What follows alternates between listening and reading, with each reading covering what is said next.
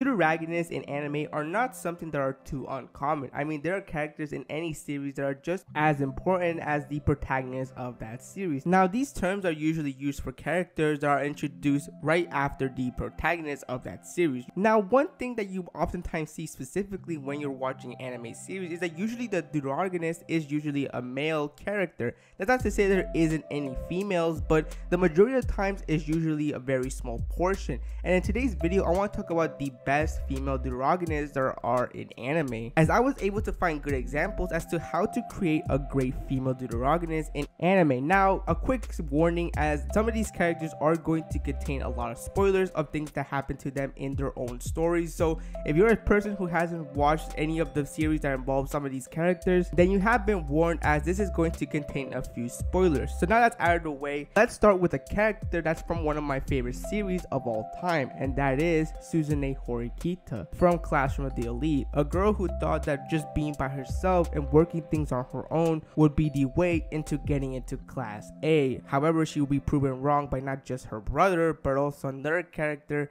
and this being the main protagonist himself, Kiyotaka Ayanokoji. Horikita as a Deuteragonist was really interesting to see, because at first not many people, including myself, were huge fans of her character. It was very clear she was very arrogant, simple-minded, and her attitude towards the main protagonist and as well as the other characters of the series didn't make things much better. But apart from what was showing on the outside, on the inside, things were a completely different story, as Horikita did have somebody that she deeply cared about and wanted to prove to them that she was somebody valuable, and that is none other than her brother, Manabu Horikita, in which in just a few interactions we can clearly see that the relationship between Horikita and her brother is not the greatest.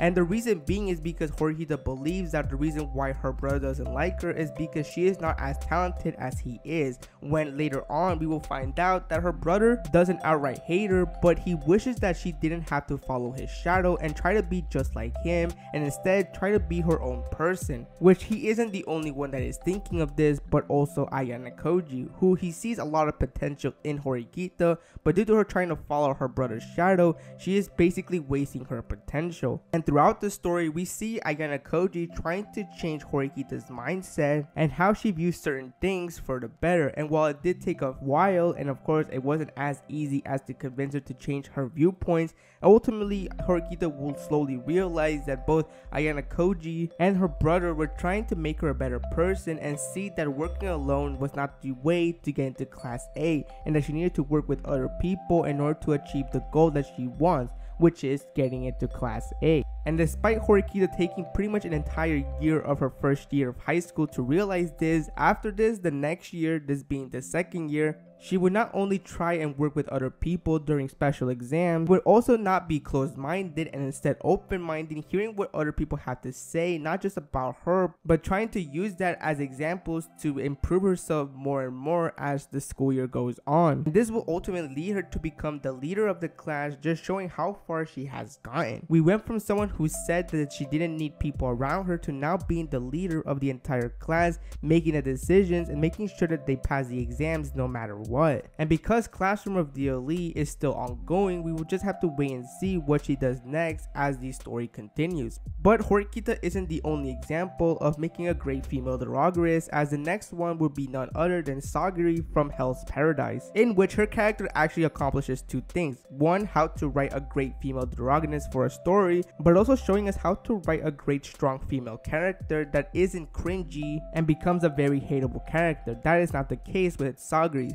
Sagiri is from the Yamara clan, a clan that specializes on executing criminals, and Sagiri is one of these executioners. However, based on the time period that Hell's Paradise takes place, Sagiri is ridiculed by other members of the Yamara clan to not be an executioner, because some members believe that the role of a woman in the Yamara clan is just simply to get married and make kids. However, Sagiri was very quick to prove to us that this is not the lifestyle that she wanted to have, and no matter what people say to her and no matter how much ridicule she has to deal with, she is going to stay as an executioner, Now, this is not to say that Sagri didn't have any character development in the Hell's Paradise series, as she will quickly come to realize that just because someone is a criminal, that doesn't mean that they always wanted to be a criminal, and how some criminals are still human, and it's very clear that not all of them are just people who are just pure evil. And she was greatly shown this with Gabimaru, the protagonist of Hell's Paradise, in which she realized that the only reason why Gabimaru did the crimes he did was because he was part of a clan that made him a killing machine. But deep down, he still has emotions and he has feelings for somebody that is very special to him, and that is none other than his wife. But not only that, but also due to the circumstance that they are in, this being in an island that is filled with a bunch of mysterious creatures, in order to retrieve an item known as the elixir of life, Sagari is very also quick to realize that not everyone is going to make it alive in this island, and that many of her comrades are not going to be able to see another day. And even though it's hard for her in the beginning to accept this, with a few words of the other characters in the series, Sagari realizes that they do have a point, that they all knew what they were signing up for when going into this island, and they knew how dangerous it would be once they were in this island. And I think these moments in Hell's Paradise just greatly show us that while Sagari is a strong person, she is still human. She still has emotions, and she still feels bad whenever somebody that she deeply cares or knew for a really long time is no longer by her side. Not to mention that Sagari isn't some sort of love interest for Gabimaru. That is one thing I forgot to mention as well, is that the author knew how to write Sagari as a character. Sure, as the time goes on, both Gabimaru and Sagari are able to get to know each other more deeply. But just because they started to know each other more, that doesn't mean that they started to develop feelings between each other. The first reason is very obvious, and that's because he has a wife, and he has made it very clear that he only is paying attention to his wife and not any other women around him. The second reason is because Sagari and Gabimaru are a great example of how a male character and a female character don't need to have any romantic feelings between each other in order to form some sort of relationship between each other. And with these reasons alone, it's no wonder why so many people not only consider Sagari one of the best characters of Hell's Paradise, but also one of the best recent examples of a female Deuteragonist done right. Now, getting into the isekai genre, there is a good examples of great female characters, but the one female Deuteragonist that I feel like is worth talking about is none other than Emilia from Re:Zero. At first, many people believed that Emilia was just simply going to be the love interest of the main protagonist Subaru, and if you're an anime watcher, you would know that in season 1 there weren't really a lot of moments that really captivated a lot of people to say that Emilia was one of the best characters of Re:Zero. But that would all completely change during season 2, in which we got to learn more about Emilia as a character. Not only did we find out about her tragic backstory and what happened to her at a very young age, but we also come to find out that Emilia really has a lot of troubles loving herself, which may not seem like a big deal to some people, but you have to keep in mind that this is also a very similar issue that Subaru, the protagonist, also deals on in the series, how he also has troubles loving himself and not being able to see the positives in him. That is something that Emilia also faces, and it's something that is not very easy to get over with. And this makes more sense once we see just how bad Emilia can get once she becomes completely broken. But things will turn for the better once she comes to realize that there will always be one person that will always be with her no matter what. No matter what she is facing or what she is dealing with in her own self, there is somebody that's always going to be with her to give her the support she needs. And this is of course none other than Subaru, in which despite him having to deal with his own problems, he is making sure to make Emilia realize that she is not going to be alone, and she will never be alone from now on. After hearing all this, we see a sudden change in Emilia. She not only starts to love herself more now, but she also starts to let go of the past that was always haunting her, making her not be able to move forward. But once she hears Subaru's words, she now is determined to let go of everything that happened in the past in order to focus on the future. So while yes, Emilia is still considered to be the love interest of the protagonist, she had her own character arc in which it not only focused on her inner struggles about herself, but we also saw a side of her that we didn't get to see earlier on in the series. But I'm glad in this part of the story it did show us that Emilia wasn't just the typical love interest of the protagonist, but a character that had her moments of not just impacting the story, but also impacting the viewer as well. And then we have Takina from Lycoris Recoil, in which at first during the beginning of the anime original series, Takina lacked emotion and seemed to have no idea what's the point of close relationships with people. Not to mention that at such a young age, she was also a part of an organization known as DA that focused on taking down terrorists that could bring a lot of danger and harm to the city that she is at. But because Takina was always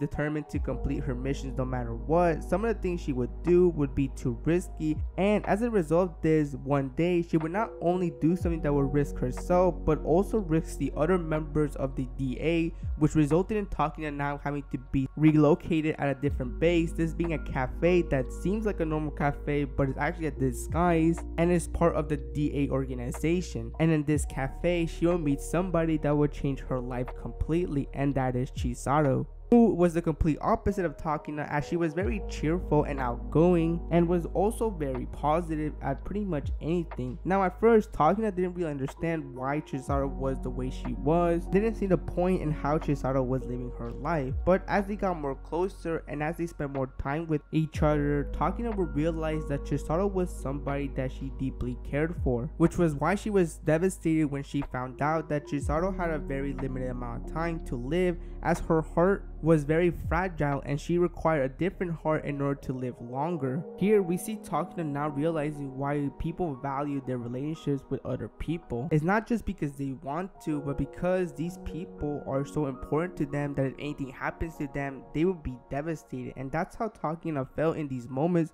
when she found out what was happening with Chisato, which just greatly shows the amount of character development she got in this series, as if this was the old Takina, she wouldn't have been this emotional or this impacted upon hearing this news. And towards the end of the series, we see Takina trying desperately to save Chisato's life by getting rid of the man that actually had another heart that could save Chisato's life. However, this person was somebody that meant a lot to Chisato, so because of this, Chisato prevented Takina from killing this man in order to get the heart. And here we see a moment in which Takina, who was considered to be a cold killing machine, is going back to her roots, not just because she wanted to, but because she believed that this was necessary in order to save the person that gave her life colors, which just simply made Takina just a very powerful character in this series. And even though towards the end Chisato does survive and is able to get another heart to keep on living, they both acknowledge that there's still more to come, but they both also acknowledge that just them simply being together for now is all that really matters. Takina is a great example of how an anime original character can be just as powerful and as impactful to the story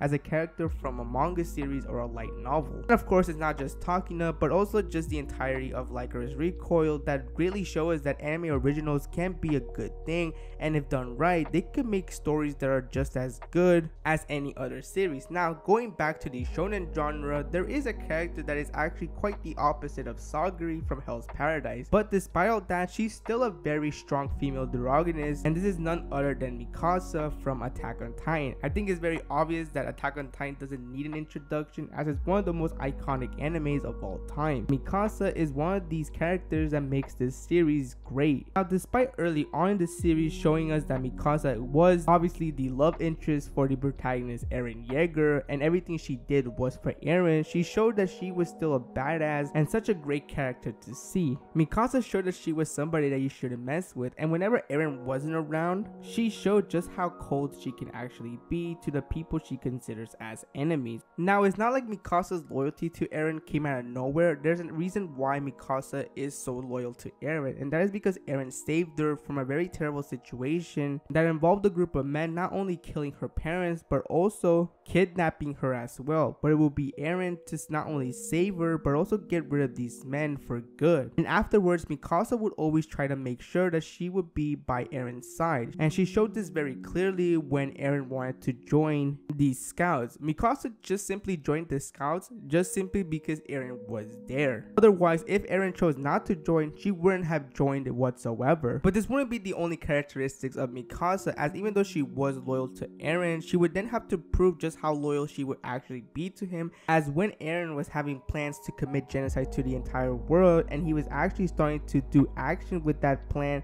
Mikasa was very conflicted. Should she just simply stay by Eren's side and let him do what he pleases, or realizing how wrong this is and how much tragedy this is going to cause? But at the same time, while she was conflicted, there was always something that she was strongly against. Whenever the other characters of the series always stated that if the worst scenario came, that they had to kill Eren. Mikasa was always there to reject that idea and always said that there has to be another solution to this entire problem. But towards the very end of AOT, Mikasa soon realizes that the only way to stop Eren would be to kill him, because Eren made it very clear that he is not going to stop no matter what. That's exactly what will happen, as Mikasa will be the one to finish Eren off. And what makes this even more tragic is that Mikasa never really let go of Eren. Mikasa would always visit Eren's grave for the rest of her life, and when her time came and she was laid to rest, it would show that Mikasa always had her scarf wrapped around her, which is obviously the same scarf that Eren gave to her when they were both kids, making it even more clear that Mikasa never forgot about Eren and always kept the scarf that he gave her, making Mikasa such a tragic character, as she was someone that was very loyal to somebody that she loved, and she showed that to the very end. And that's why I really enjoy Mikasa's character in AOT. Yes, she was the love interest, and yes, you could say that everything and every action she did was for Eren. All this really showed us just how much respect she had for Eren, how she always wanted to be by his side no matter what. But just because she was loyal, that doesn't mean that she didn't have her own choices. How even though she still loved Eren, she still decided ultimately in the end that he had to be taken down to save all of humanity. Which, let's be honest, even towards the end, she could have easily not have done this and still let Eren do whatever he wanted to do, but she didn't let that happen. And lastly, we have to talk about none other than Ruby from Oshinoko. Now, Ruby is a very interesting female Deuteragonist, because even to this very day, in the most recent chapter, she's still getting a ton of character development. So I'm only going to talk about what's available right now, because I mean, it's still clear that to this very day, she's still going to have more character development as the story continues. But anyways, Ruby is another example of a great female Deuteragonist, not just because of how different she is from her brother Aqua, but also just her viewpoints in the story overall. Ruby wasn't always like this. In her previous life, she always had her entire life just simply being in a hospital because of her illness, and when she passed away, she would come to find out that she was the daughter of the idol that she was a huge fan of. But upon the tragedy of Ai Hoshino, Ruby's life would really take a nosedive. But even though she never really forgot about what happened to her mother, she was determined to follow her mother's footsteps into becoming an idol. And this despite Aqua being against it. This was her dream all this entire time. This was something that she always dreamed of in her previous life, but now she wanted to make it happen even more because of Ai. But of course, Ruby was still very young, and she still was very inexperienced to the idol industry as well as the entertainment industry, which is why it was very clear that characters like Aqua and Kana were trying to give her as much information about what really happens in these industries in order for Ruby to realize this path in life isn't going to be easy. And even though Ruby knew this from the start, experiencing it was a different story, because Ruby would experience just how hard this industry is. But despite the hardships, Ruby was still positive and tried to always move forward. That is until she found out about the doctor from her previous life being killed. And here we see Ruby have darkness inside of her, similar to how Aqua has, as because of this news, she is now determined to find out who was responsible for the doctor's death and kill them by their own hands, because this person meant a lot to Ruby in her previous life, because this doctor was always very supportive of her during her difficult times. But while all this is happening, Ruby is also having her inner struggles, as she feels like she can't be as perfect like her mother. She wonders if she could be just as her mother. Can she be as talented and as great as I was? And despite her trying her hardest, she always feels like it's not enough. It feels like she always has to improve no matter what. And I think that's what really makes Ruby such a very interesting female Deuteragonist, as she too isn't perfect, but at the same time, she has also shown that she could actually have a darkness inside of her, just like Aqua has as well. And like I mentioned earlier, she's still developing, so there's not really too much to say, as she's most likely going to become more and more interesting as the story continues. I just wanted to make this because I feel like not a lot of people are talking about the female Deuteragonist in anime series, which is a real shame. But I hope this really just proves how, if done right, a female Deuteragonist can be just as good as the protagonist of that series. Hopefully in the near future there's more manga series and anime series that do have more female Deuteragonists, but we'll just have to wait and see. And yeah, that's about it. I hope you enjoyed it, and I'll see you next time.